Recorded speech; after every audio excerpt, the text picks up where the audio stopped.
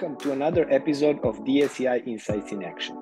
My name is Marko Kovacevic. We are fortunate to have our three distinguished guests today. Shawn Muma, Director of Supply Chain Innovation and Emerging Technologies of DSCI. Welcome, Shawn. Dave Kappos, a partner at Cravath, Swaine Moore, and former Director of U.S. Patent and Trademark Office. Welcome, Dave. And Carys, Webb, an associate of Cravath, Swaine Moore. Welcome. Companies today are transforming their operations to make use of data in every aspect of their operations, turning every enterprise, large or small, into a data enterprise, as we can call it. But the transformation in data enterprise is not just a wish or a good thing to do, but it also raises an important question about governance, security issues, and things that business leaders need to address in this new evolving ecosystem. And today, the need for a new understanding of the role of data management is more pressing and more actual. The challenges that are transforming the digital supply chain are underway. And what we would like to talk with our experts in today's conversation is actually how you can tackle those and how we can drive the governance and security into right aspects, so every single element within supply chain transformation or supply chain value network can contribute to its growth. So let's start, Shawn, with you. And let's start from why is supply chain governance and security of increased importance, or we can call it risk, to a company today? And what are the considerations for a good governance in today's world? Thank you, Marko. It's great to be joining DSCInsights once again, and great to be here with our colleagues, Dave and Carys. Supply chains today are rapidly transforming, becoming ever increasingly digitally driven, which means that they're data-driven. And we're really here to talk today about what it means to be a data-driven enterprise and manage a data-driven supply chain. So in a digital supply chain, customers' desires and demographics drive demand planning, which is linked to supply chain operations from sourcing through distribution. Whereas demand and demand planning and supply chain management used to be separate. Today, they're all integrated, and transparency is demanded from end to end. So as everything becomes transparent from the initial customer inquiry through product manufacturing and delivery, transparency is increasingly important, which means that increasingly data is being shared amongst all the players from the customer all the way through the back end to the sourcing and the manufacturing.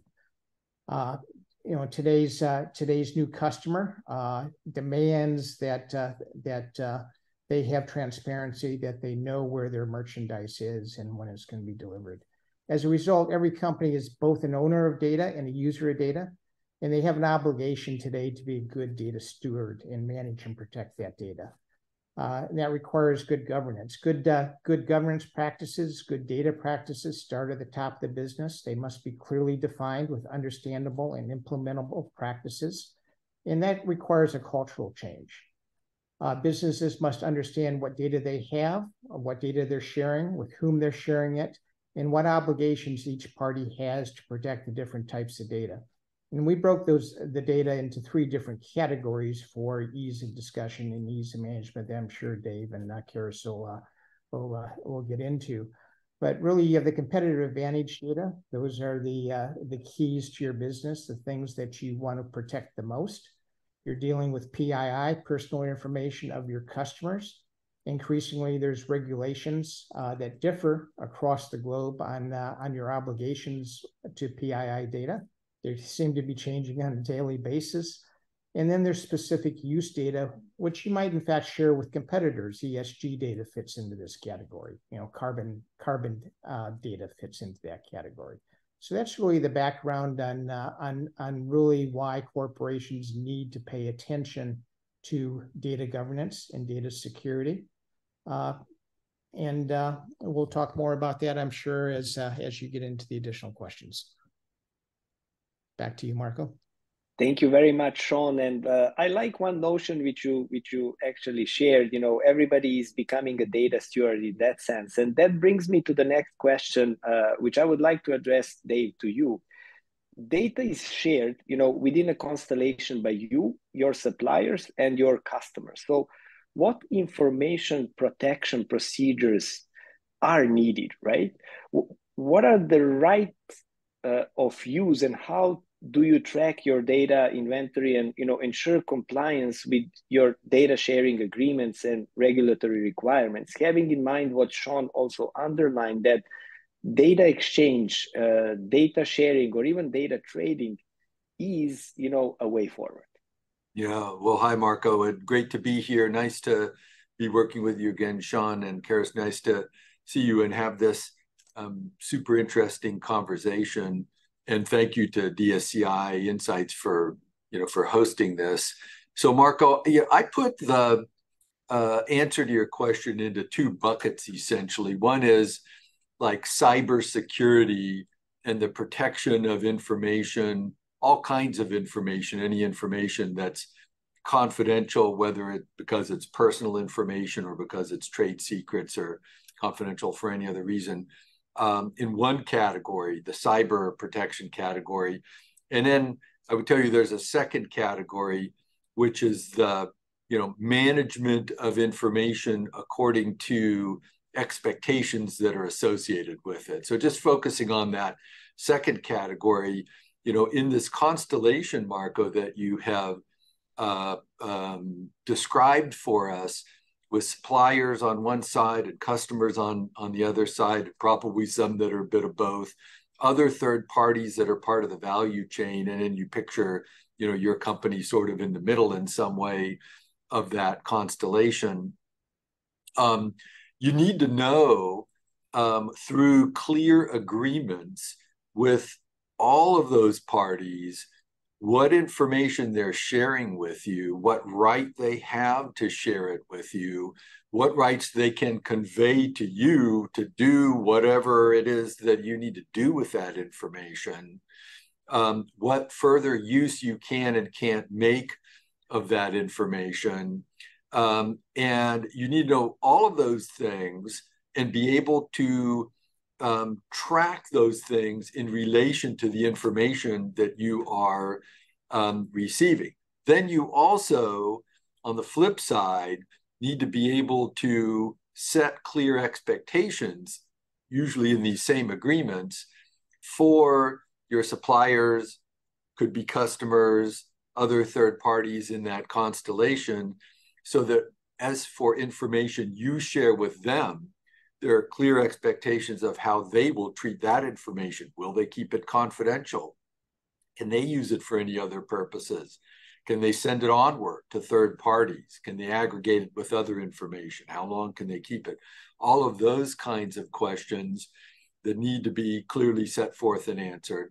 And then there's kind of a, you know, a last component to both the information you take in from the constellation of your suppliers and customers, et cetera, and the information you provide them, which is super important, which is ensuring you're complying with the laws in handling the information, both incoming and outgoing. So there's just, you know, lots that's required, Marco. And then coming to the second part of your question, the mechanism for dealing with that, it can't be, you know, like hard copy ledgers, or we're just going to try and remember, or we'll hope for the best. That no longer works at all in the complex supply chain constellations we're dealing with. You really need some form of a chief information officer, in addition to a CSO, chief information security officer, that's on the cyber side.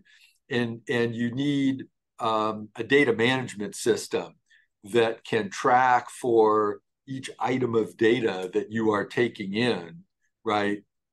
Where it came from, what rights are associated with it, what restrictions are associated with it. And those information management systems exist, but they really need to be very well integrated, and they need to act at the interfaces where information is coming in, because once information is in, if it can't be accounted for and the rights that you have associated with it aren't clearly set forth, you're going to find when you go seek legal advice from people like Carys and myself, we're going to be telling you, you need to go to the least common denominator, because if you do anything that exceeds your rights, you're going to be triggering contractual liability as well as regulator liability, probably in lots of countries, and that's not a good thing at all. Thank you very much, Dave. And thank you also for highlighting another important thing. And that's, in today's world, we think about two components with, the data enterprise. One is the cybersecurity piece, but another one is just data piece where, companies should build the structure around. So cybersecurity doesn't cover the overall data and touch points you have. And this also brings me to the next question. And I will like to ask you, Carys, having in mind that global supply chain operates across the board, it operates across the borders, it operates across geographies. So how the regulatory landscape appears in that equation, right? It can be really confusing where, we have each jurisdiction, enacting their own legislation. And how does a company make sense of it all and then ensure compliance without impacting its business? Because especially from small and medium-sized enterprises, these things can be very complex, and if they are part of the larger let's say value chain system within supply chain, they can be really stuck. Yeah, thank you very much, Marco, and I will echo everyone's thanks for having us on to talk about this really timely topic. I will take it a step further than you and say, this landscape is not just confusing, but it's new, it's more rigorous and more demanding at every stage. It's really interesting that Dave brought up the concept of the lowest common denominator, because from a privacy perspective, it's really the exact opposite. We started with GDPR, which was at the time and really continues to be a lodestar for data privacy laws. And we now see jurisdictions across the world either enacting new laws or refining existing frameworks so that they resemble some of GDPR's requirements. Thinking of Brazil and California, with the fairly new CPRA. And I expect that as continued evolvement happens, data privacy remains a moving target. So to get to your question, how do you make sense of it? I think the one-word answer is carefully. The two-word answer is probably carefully and very affirmatively. Means treating privacy and cybersecurity as well as part of business strategy and part of a long-term plan. It means getting the C-suite involved and invested in privacy principles, discussing with stakeholders really at every part of the company, no matter how small. It really needs to be collaborative so everybody has appropriate buy-in. I think about proactivity a lot rather than reactivity. That's also really critical. So rather than thinking about, how do we achieve privacy compliance, which is an important question, the better question to answer or ask is, how can privacy help us achieve our business goals? I think it was interesting that the way you phrased the question was, how do we worry about privacy without it impacting our business? But privacy and data more generally does impact the business, and it should impact business, right? I don't think it needs to be a negative sum game. Today, investors at every level really have taken a keen interest in data privacy. And so you're much more likely to not only attract customers, but to do more business with existing customers if you can get on the right side of compliance. It's a really great way to think about, boosting your brand and ultimately positively impacting the bottom line. So there's a lot to think about in a really positive way. It doesn't always need to be, oh God, we need to think about data privacy compliance. It can actually be something that's really great for brand recognition. Carys, thank you very much, especially in bringing up, the positive aspect of the story, because I think with complexity, people first always see problems, right? But you are underlining these problems in a way of how the business leaders, especially in entrepreneurship, think, towards the opportunities. And that can, I love the notion of, being proactive rather than reactive. So trying to build on that note, and it would be question for all three of you. We always like to close these sessions with a call to action. So I would kindly ask all of you just to contribute from your point of view, what actions or what action, let's say one, if we choose, need to be taken today to plan and protect, the future of supply chain resilience. What would be the thing that the companies can start, first with? Shawn, let's start with you. Yeah, I can go first. Thank you, Marco. I think being a good data steward is just not optional in a digital world. It's got to become part of your culture. It requires cultural change. For years, large companies have had business practices and do annual certification for those business practices. I think data, adds on to that and is an increasingly important part of good business practices. So that's number one.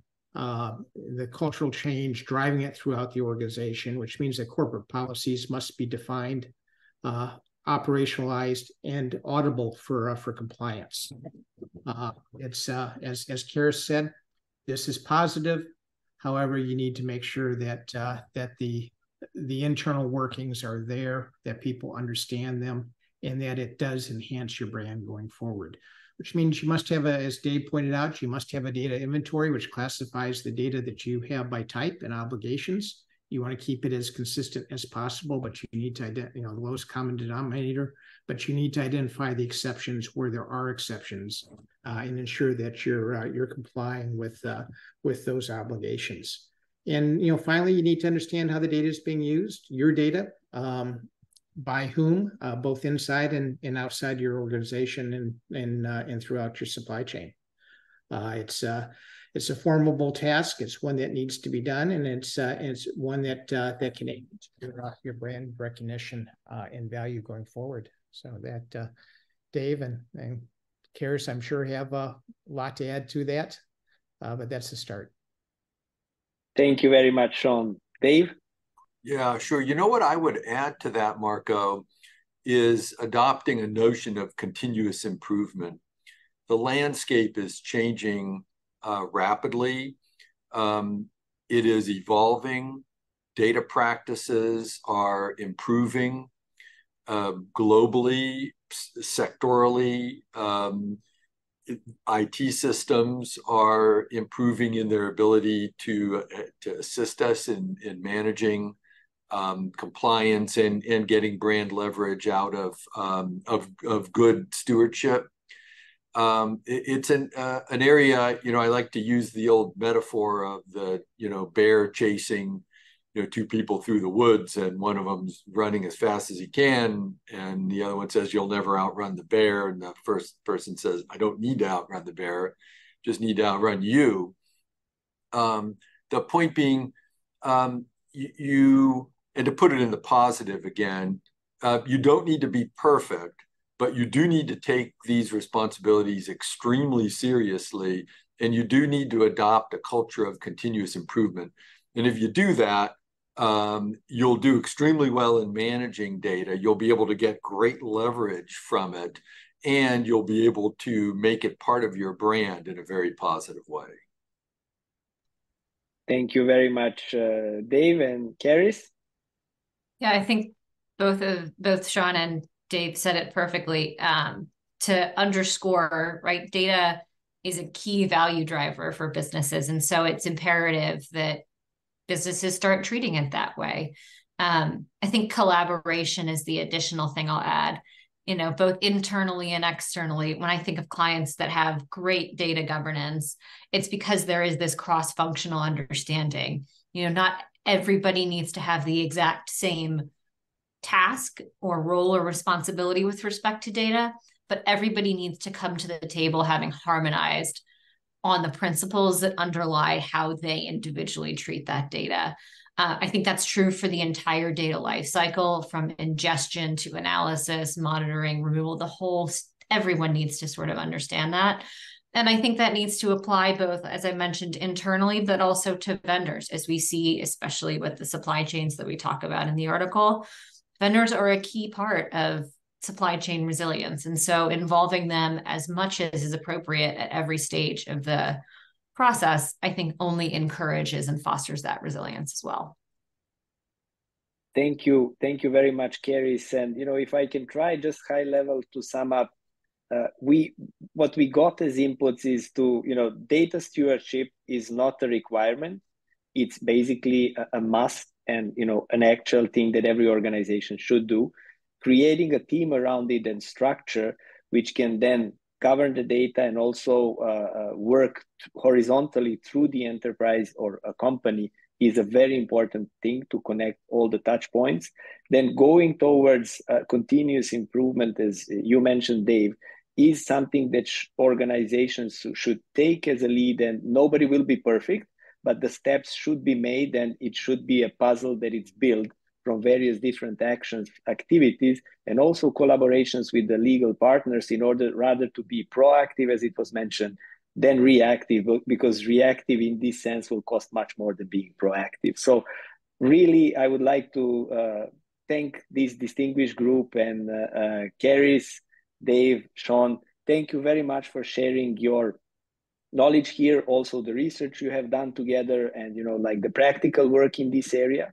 I'm sure we will be coming back to you also in the coming future to see in which directions things are evolving, because we see this as an evolution of enterprise or companies in a way which will not stop with what we are seeing today, but actually with all the technology advancement, data touch points with customers, then partners and suppliers, and the whole network will just increase the complexity. But let's finish on a positive note. It will create new opportunities for the well-organized systems. So thank you once again. And this was another DSCI Insights in Action, and stay tuned with us. We'll come with more valuable digital transformation, digital supply chain transformation topics in the future.